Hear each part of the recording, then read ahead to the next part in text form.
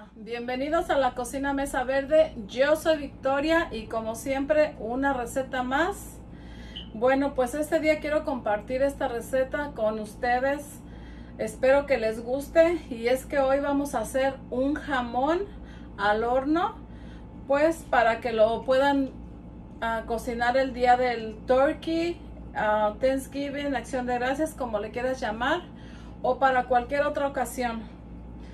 Y bueno, pues comencemos y estos son nuestros ingredientes.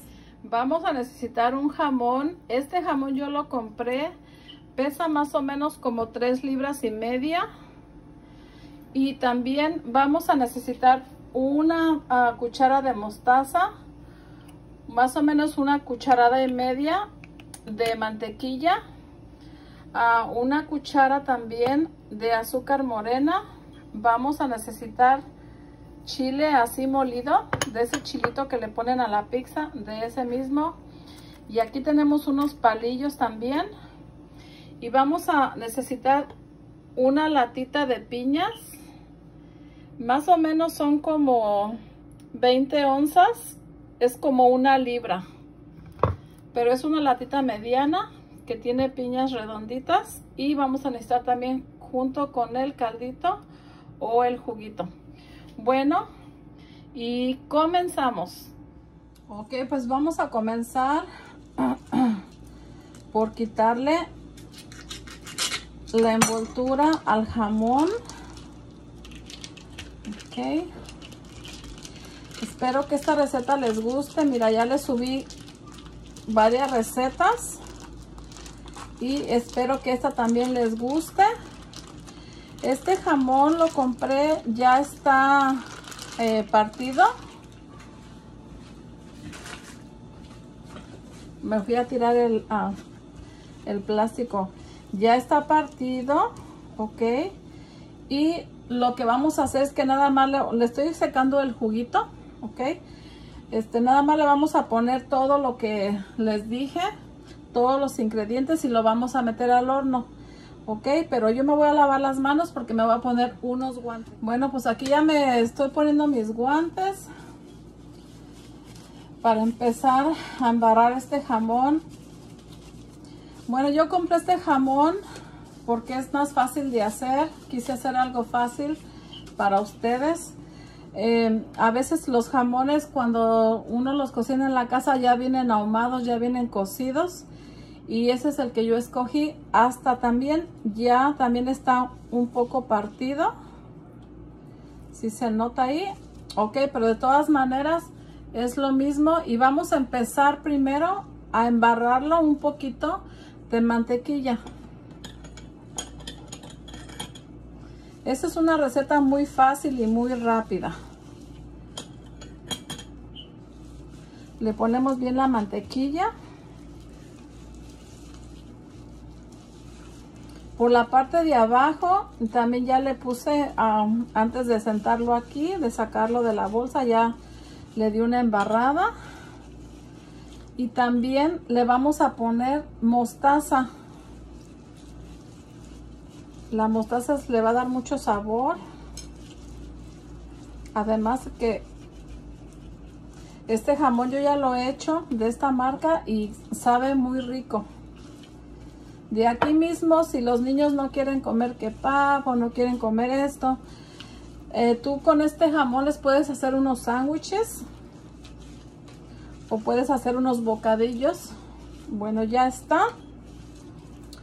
Ahora me voy a quitar los guantes. Voy a poner de una vez lo que quedó una embarradita.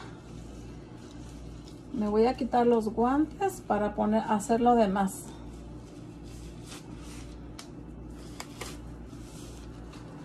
No, aquí está. Y ahora le vamos a agregar el caldito, el juguito y le vamos a poner el chile también.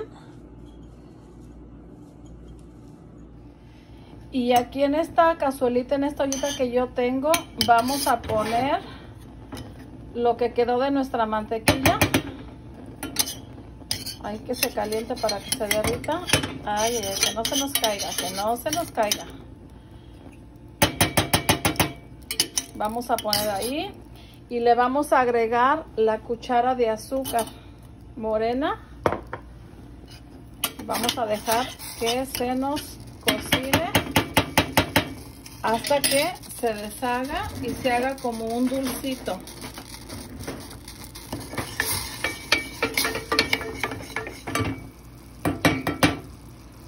Pues ya está, lo vamos a apagar. Y lo que vamos a hacer, que lo vamos a poner en el jamón. Ahorita les muestro cómo. Entonces nuestra mezcla de azúcar con mantequilla lo vamos a poner en el jamón. Como les dije, ya está como en rebanaditas. Le vamos a ir abriendo un poquito en algunas de las rebanadas. Y le vamos a poner la miel del azúcar con la mantequilla. Para darle un sazón un poquito así como dulcecito, ahumadito. Y el resto se lo vamos a echar así alrededor, todo se lo vamos a agregar. Y ahí está. Luego le vamos a poner las piñas con los palillos. Tengo los palillos aquí. Aquí están. Y le vamos a poner unas piñas alrededor para que la piña le dé más sabor. Le vamos a poner palillos para que no se nos caiga. Y ahorita eso es lo que vamos a hacer. Vamos a poner todas las piñas que se puedan. Bueno, y aquí está nuestra piña. No sé si la alcancen a ver, pero yo creo que sí, porque ya tengo todo calculado. Aquí está nuestra piña y la vamos a meter al horno por 30 minutos. Bueno, ahí ya puse nuestra piña. Ahí va a estar. Ahí la vamos a dejar por media hora. Bueno, ya se pasó una media hora, pasadito de media hora. Y ya está nuestro jamón listo. Se ve delicioso. Vamos a pasarlo a un plato más grande. Bueno, aquí ya está nuestro jamón. Como ustedes lo pueden ver.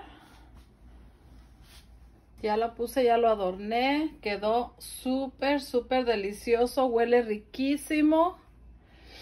Me llega el olor delicioso.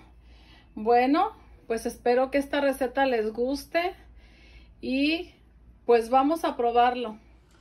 Bueno, pues como les dije, vamos a probar un pedacito de piña y un pedacito de jamón.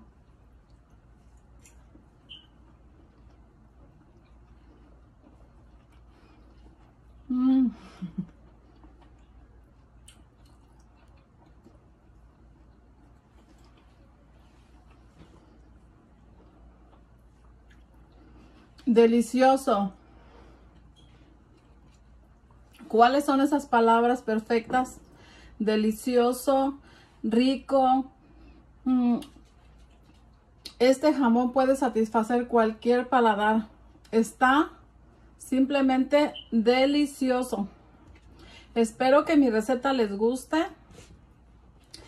Y muchas gracias. Y espero que se encuentren bien donde quiera que estén. Cuídense. Cuiden a su familia y nos vemos muy pronto en una nueva receta. Bye bye.